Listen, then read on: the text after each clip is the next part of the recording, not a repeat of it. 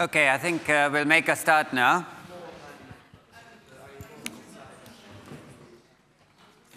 Today's lecture is about iron alloys. These are possibly the most successful of all materials. The amount of iron alloys consumed every year is in excess of about 1.3 billion tons. And there are a variety of reasons for the success of iron and its alloys. The prime reason being that you can generate actually an infinite variety of microstructures in it. Now, you're familiar with two allotropic forms of iron. One is the body-centered cubic phase, often called ferrite, and then we have the cubic close-packed or austenite phase, which exists at higher temperatures, above 910 degrees centigrade in pure iron. But there are many other allotropic forms of iron which I can't go into today. And it is the transformations between these two forms which govern the properties of most alloys of iron. Now, the change in crystal structure between the high temperature phase and the low temperature phase can occur by a number of mechanisms. And in the last lecture, we looked at one particular mechanism, which was martensitic transformation. So imagine that this is our alloy of iron, and we have square atoms and round atoms, so iron atoms and manganese atoms, for example. One way in which I can change the crystal structure without any diffusion is that I deform the unit cell into another shape. Okay. So here we are simply shearing this unit cell into the new shape. When I do that, the consequence is that the macroscopic shape of the crystal must change because the atoms are moving in a disciplined manner. That causes a lot of strain energy, and that's why the product will always be in the form of a thin plate. Second consequence is that if you look over here, the neighbors of atoms remain the same. In other words, we are not changing the order in which the atoms are arranged. So this retains a memory of the arrangement of atoms in the parent phase. And that's why when we reverse the transformation, we get a reversal of any shape change. And that's our shape memory method that we did in the last lecture. So there is no diffusion involved in a transformation like this. The chemical composition in this region is exactly the same as here. And there is an atomic correspondence between the atoms here and here. Now, the second mechanism of changing the unit cell is that we break all the bonds and we rearrange the atoms into the new pattern, allowing diffusion to happen so that we don't change the external shape of our crystal. So, for example, when water solidifies to ice, we don't actually change the shape of the container. There might be a volume change, but that's about all. So here, what we do is we break all the bonds, we rearrange the atoms in the new cell, and the external shape of our material remains the same because we've allowed flow to occur and cancel out things like this. So imagine that if we transform like this, we then cut this triangle and transport it onto this side. That cancels any strain. Okay? So that cutting operation where I take this triangle here, transport it onto this side, is the diffusion that's necessary. So these kinds of transformations can only happen when we have sufficient atomic mobility. And notice also that we've lost all atomic correspondence because these particular atoms prefer to be in the product lattice, so they migrate into the product lattice. So we might, for example, get an enrichment of these square atoms in this region. So in a transformation which is reconstructive, that means we break all the bonds, rearrange the atoms into the new pattern, there must be diffusion, minimal strain energy, and the product phase does not necessarily have the same chemical composition as the parent because the atoms move into the phase where they prefer to be. Okay. Is everybody happy with these two mechanisms of transformation? Here, the shape can be anything determined, for example, by minimization of surface energy. Okay. It need not be a plate shape. Here, the shape of the transformation product must be a plate. So every time you see a plate-shaped product, it's likely to have formed by this mechanism, which involves systematic displacements. Okay.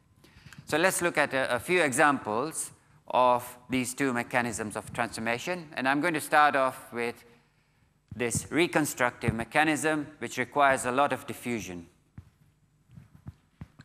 So it can only happen at temperatures in iron above approximately 600, 500 degrees centigrade. Now this is a part of the iron-carbon phase diagram. Carbon has a profound effect on the properties of iron, and I'll explain why it has a profound effect.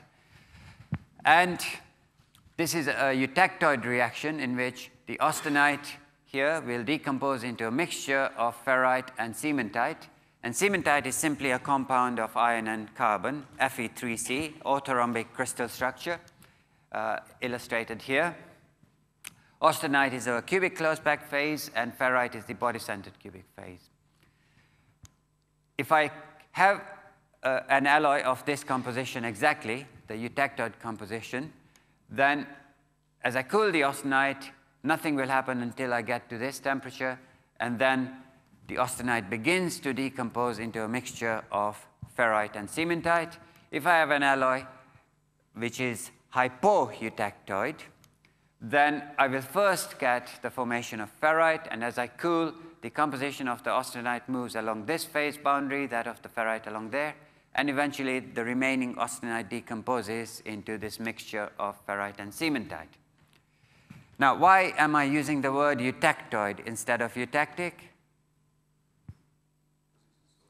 This is a solid state transformation. If it was a liquid going to two solid phases, that would be a eutectic.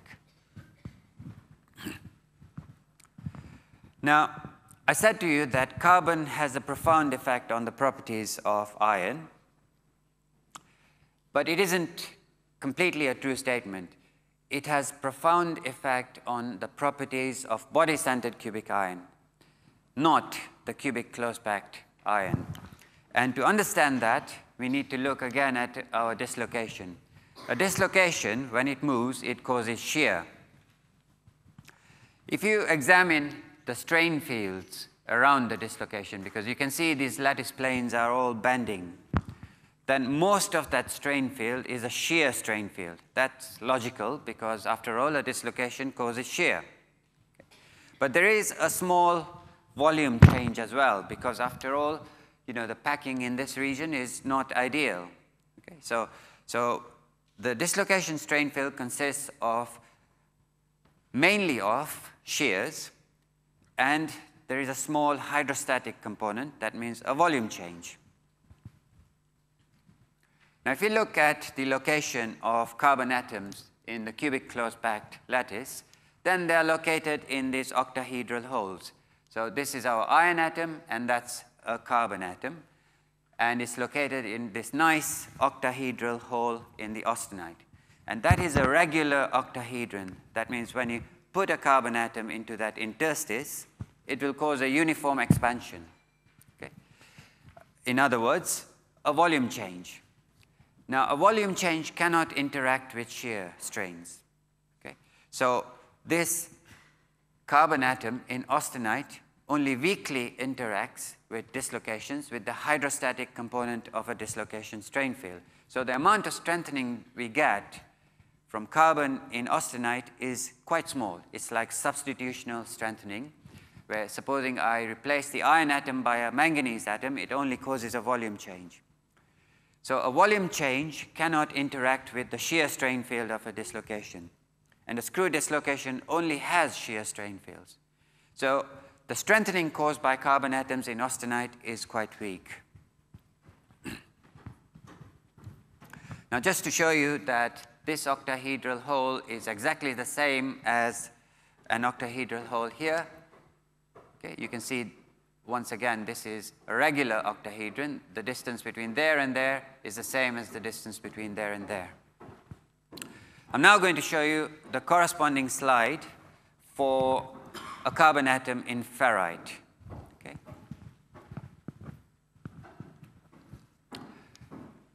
This is an octahedral hole in a body-centered cubic lattice. And the distance between this carbon atom and this iron atom is different from the distance between this and this. So although this is an octahedron, it's not a regular octahedron. It actually has a long axis and two short axes. Okay. Oh, sorry, two long axes and one short axis. So it causes an asymmetrical distortion. It's actually a tetragonal distortion.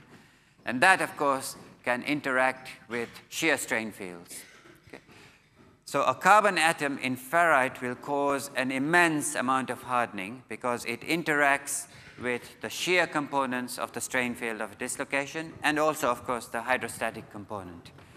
So a very small concentration of carbon has a huge effect on the strength of body-centered cubic ferrite. And this is just to show you that this site here is exactly equivalent to this because, look, this atom here is the same as this here, and this distance is the same as this. Okay. So in your notes, I've actually drawn the locations of the carbon atoms in body-centered cubic ferrite. So we now understand why carbon causes a great deal of hardening in ferrite, but not in austenite. Okay? Now, of course, because carbon causes a very large strain, the solubility of carbon in ferritic iron is quite small. Maximum solubility under equilibrium is about 0.028%. However, if we take austenite, the solubility is much higher because the distortion caused by carbon is much smaller. So if we start with austenite and rapidly cool it so that we get martensitic transformation. I'm sorry about that noise, okay? So that we get martensitic transformation, no diffusion at all, then the ferrite will inherit all the carbon from the parent phase. And we get martensite. So you can force the carbon to stay inside the ferrite by having a diffusion-less transformation, martensite. But because carbon has such a huge strengthening effect on body-centered cubic iron, this martensite will be very, very hard, extremely strong, and unfortunately brittle at the same time. So you can see this is a plate of martensite and it's full of cracks. These cracks form as you cool the material rapidly to obtain martensitic transformation. This is an unetched sample, and you can see lots and lots of cracks there. So we can't use a material which contains cracks. Okay?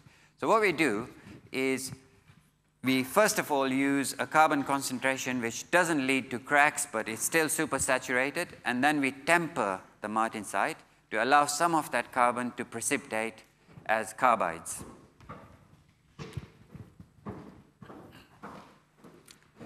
Now, tempering simply means that you heat treat the material, say, for example, at 200 degrees centigrade for an hour, so that the carbon has an opportunity to escape from the lattice of the martensite and form precipitates of carbide, precipitates of cementite.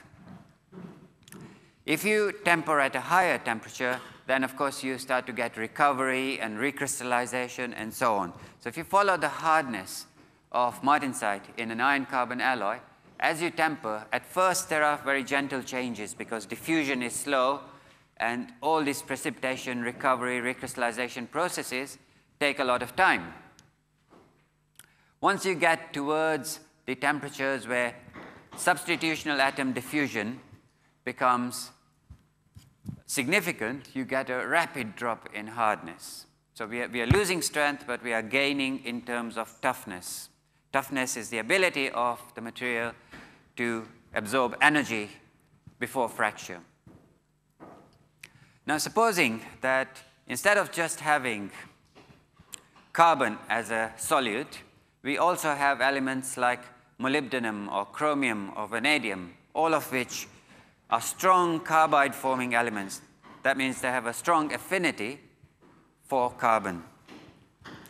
Then, at a temperature, okay, so if we have substitutional elements inside our material, then at a temperature when diffusion becomes significant, that means around 500 or 600 degrees centigrade, they are stronger carbide formers than iron, and they will precipitate alloy carbides, for example, molybdenum carbide or vanadium carbide or chromium carbide. And those carbides are extremely fine, and they have coherency with the matrix, and therefore they cause hardening. So you can see we get an increase in hardness as we temper the material. So this is known as secondary hardening, because the first hardening comes from forming the martensite. Then we get this drop in hardness as the carbon leaves the martensite and precipitates as iron carbides. And then we get the alloy carbides coming in, which are very fine and have coherency strains, and we get an increase in hardness. So just to show you the microstructures, this is when we just have iron carbon. And you can see that the cementite particles, the Fe3C, are pretty coarse because they form essentially at a rate controlled by carbon getting out of martensite. Okay? So it doesn't give much to the strength of the material if you have coarse particles. You want fine particles, finely dispersed throughout the material. By contrast, so notice this scale over here. This is 1 micrometer. If we look at molybdenum carbides, look at the scale now, 200 nanometers. These are extremely fine particles, very, very fine. And it's clearer to see these in a dark field image. They are beautiful, coherent with the matrix, and very finely dispersed. Plenty of obstacles to dislocation movement, so we get this secondary hardening effect. And of course, we've removed most of the carbon from solid solution in the martensite, and therefore this is not brittle. Furthermore, the big advantage of secondary hardening is that this microstructure will be stable at high temperatures. Okay? It's been generated by tempering at high temperatures, so it will be stable at high temperatures. So these are the kinds of steels that we use to construct, for example, power stations, where the steam temperature may be about 600 degrees centigrade, and the steel has to survive that temperature for something like 30 years of service. You need a stable microstructure which actually has been generated at a high temperature. Everyone happy with secondary hardening? Okay. Now, can somebody tell me what this microstructure is? Okay, it's in a eutectoid steel. Sorry? Perlite. And what does perlite consist of? Yeah, so you have been told in the past that perlite consists of layers of ferrite and cementite. Okay? And you can see that in this two-dimensional section that we have these layers of ferrite and cementite. And of course, a eutectoid composition is exactly like this, about 0.8 to 8% carbon. And the time temperature transformation diagram for eutectoid steel will be very simple. If I take my austenite and I cool it to any particular temperature and hold it, I will get perlite. If I cool it sufficiently rapidly, then I can miss the perlite and just get martensitic transformation. So on this diagram, this horizontal line represents the formation of martensite. So I've got to cool the steel fast enough to avoid perlite in order to get martensitic transformation. If I do something which shifts this curve to longer times, then that steel is said to be more hardenable because you can cool at a slower rate to get martensite. Okay? And for example, if I add anything which makes austenite more stable than ferrite, that will increase the hardenability of the steel. So manganese, for example, stabilizes austenite relative to ferrite, and this curve would move to the right, and I would require a much slower cooling rate to achieve martensite. So that's the essential feature of a time temperature transformation diagram. As soon as I get below this eutectoid temperature, I will be able to generate perlite. The reaction will be slow over here because the driving force is small. It will be slow over here because diffusion becomes slow. And there's this optimum temperature at which the rate of reaction is fastest. Of course, if I have a steel which is not of eutectoid composition but hypoeutectoid, then first I must get ferrite. And it's only when the austenite reaches this composition that it will decompose into pearlite. And here is an example of a hypoeutectoid steel, where these are the layers of ferrite which form at the austenite grain boundaries, which are heterogeneous nucleation sites. And as they grow, they reject carbon, because you can see the solubility of carbon in ferrite is much less than the solubility in austenite. So they reject carbon, so the remaining austenite becomes richer in carbon and then decomposes into this fine pearlite. Okay. Now, going back to this slide again, I'm just about to explain to you that this notion that pearlite consists of alternating layers of ferrite and cementite isn't strictly correct. And it comes from the fact that we are observing two-dimensional sections. The three-dimensional structure is quite different. This is a misleading micrograph. Before I show you the three-dimensional structure, one of the major applications of pearlite is in rail steels. The vast majority of railway lines are made from pearlitic steels. And they are very strong, because you can make the distance between the cementite and ferrite smaller and smaller by transforming at a lower temperature, and you get extreme strength, which is good for wear resistance. But they are not tough. They can break easily if, for example, the temperature falls. So this is an extract from Dr. Zhivago. Obviously, you may not have seen this movie. It comes from about the 1950s. But look, there is this Russian engineer saying that, the rails crack in frosty weather. So pearlite is strong, but it doesn't have toughness. And why doesn't it have toughness, even though the scale of the microstructure is very fine? Well, it's because in 3 dimensions, the structure of pearlite is not actually alternating layers. I want you to imagine that this cabbage is the cementite. So, all the leaves of the cabbage are connected in 3 dimensions. So that's like a single crystal of cementite. Okay? You then put it into a bucket of water, and the water is the single crystal of ferrite. So what we have is not really an extremely fine structure, but an interpenetrating bicrystal of ferrite and cementite, whose dimensions are not the spacing between the leaves, but actually the size of an individual colony of pearlite. Okay? So the toughness really depends on this scale, not on the distance between the leaves, because if the crystallography is the same here, then a crack can simply propagate undeviated. So pearlite is not as tough as it should be, because the interlamellar spacing isn't what controls toughness. It's the size of the entire colony, which is a bicrystal of ferrite and cementite. So about 10 years ago, we looked at this problem in our department, and we designed a completely different concept for rail steels. Yeah, the microstructure, as you can see, is quite different. This is a microstructure consisting of plates, so that gives you a clue that this has formed by a displacive mechanism. However, it's not martensite. It's something that we call bainite. Okay, and I'll explain to you what bainite is shortly.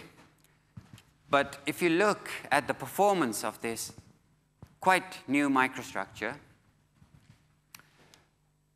in terms of fatigue properties of railways, it beats anything that exists by a huge amount. And even the tests had to be stopped here because they are going on for too long. So it survives a phenomenon known as fatigue, where every time a wheel passes over a rail, it induces stresses, and slowly the material cracks up.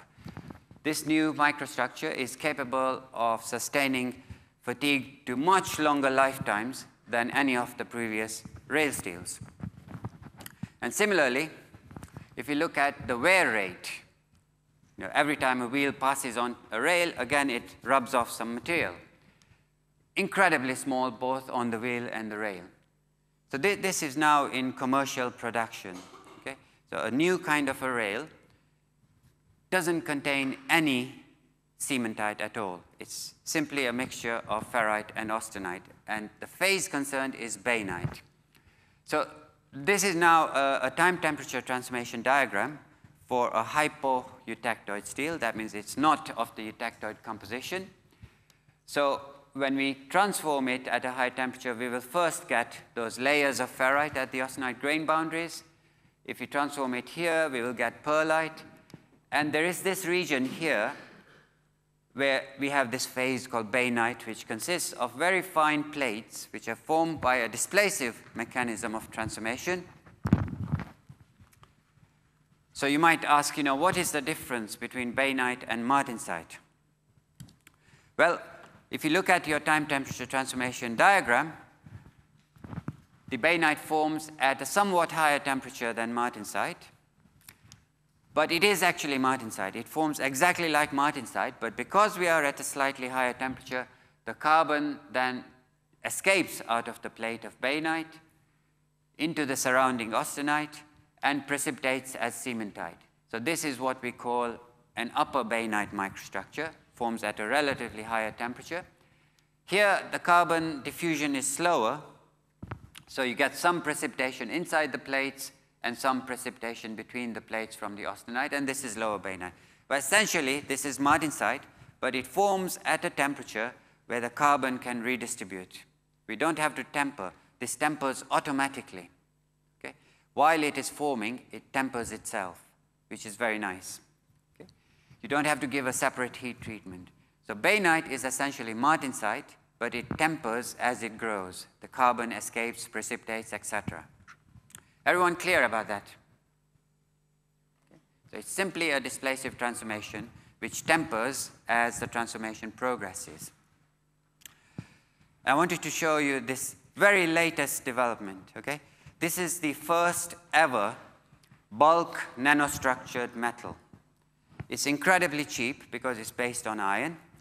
Look at the scale here. These plates are 20 nanometers in size. So this is a particular form of bainite that we have created by transforming at a temperature which is lower than that at which you cook pizzas. Okay? So you typically cook a pizza at about 220 degrees centigrade. This is obtained below that transformation temperature. So it's inconceivable that there is any diffusion of substitutional atoms. And in a bulk sample, that means it's big in all three dimensions. We have nanocrystalline bainite here, 20 nanometers in size, incredibly strong, because the finer you make the structure, the stronger it is. And it is very, very tough. That means it can absorb energy. So it has all the characteristics required. It's very strong. It's very, very tough. It has minimal cost. There's nothing special about its chemical composition. You can produce it using standard technology. So this is now making a big impact on critical applications. So for example, we are working on improving aero engines using this material. There's already major applications in armor. Yeah, this outperforms many forms of armor that exist at the moment. If you want to learn more about this, then there is an exhibition in the Science Museum where they've colored this picture. Okay? So this is exactly that picture, but they've added some artificial color. So if you go to the Science Museum in London, there is a big display about this. There's also a 100-year experiment because we've designed another form of bainite, which will take about 100 years to form. Okay. But it will be incredibly fine. So that experiment is in progress in the Science Museum. So maybe your children can see the result, whether it will actually form in 100 years. Okay, going back to this diagram, we've covered ferrite, we've covered pearlite, we've covered martensite and bainite. And there is this strange thing here, Wiedmannsthal ferrite. What is it? Well, I've talked about martensitic transformations involving a disciplined movement of atoms. Now imagine that we have a queue of soldiers here, and the military transport arrives. They are ordered to board the bus, and they do so in a highly disciplined and coordinated manner so that there's a complete correspondence between positions of soldiers here and in the queue. That's exactly the atomic correspondence that I was talking about. Furthermore, they may have to sit next to people they don't like. Yeah? So there's a lot of strain energy involved in a disciplined movement of atoms. Okay? So martensitic transformations are often called military transformations. By contrast, we have a queue of civilians. As soon as the bus arrives, they all rush on board. They sit next to their friends. We've lost all atomic correspondence, and there's minimal strain energy. So this is called a civilian transformation. And ferrite and pearlite are civilian transformations. They're close to equilibrium. There is a third variety, and it's unique to steels. That is that we have these tiny atoms, carbon atoms, which are mobile even though the large atoms may not be. So we can have a displacive transformation as far as the large atoms are concerned. That means we change the crystal structure by a displacive mechanism, but these diffuse and occupy positions which make them happiest. So this is called a paramilitary transformation. And Widmanstatten ferrite, first of all, you can see it forms as plates, okay, fairly coarse plates. And that gives you a clue that it's a displacive transformation. If you polish the sample completely flat and allow this to form, you will see the displacements on the surface. So that's consistent. But this displacive transformation happens at a rate controlled by the diffusion of carbon. Okay? So the carbon is never inherited by the Widmanstatten ferrite. It's partitioning as the transformation happens. So this is a displacive transformation which is slow. It occurs at a rate controlled by the diffusion of carbon atoms, and it's a true paramilitary transformation. The carbon atoms are diffusing, but the large atoms are not. Okay. Now, I hope I've given you an inkling of the complexity of iron and its alloys, and this is just touching the surface. There's a huge number of phase changes that we can have. I haven't even talked about the magnetic properties of iron. And without the magnetic properties, the iron would actually be hexagonal close-packed at room temperature, and we would have very poor mechanical properties. We essentially wouldn't have civilization as we know it, because you just try to remove steel from your life, and you'll see the problems that arise. So there's a lot more about this, which can't be covered in this course, but it's an absolutely fascinating subject. Do you have any questions? Okay, thank you, and see you on Saturday.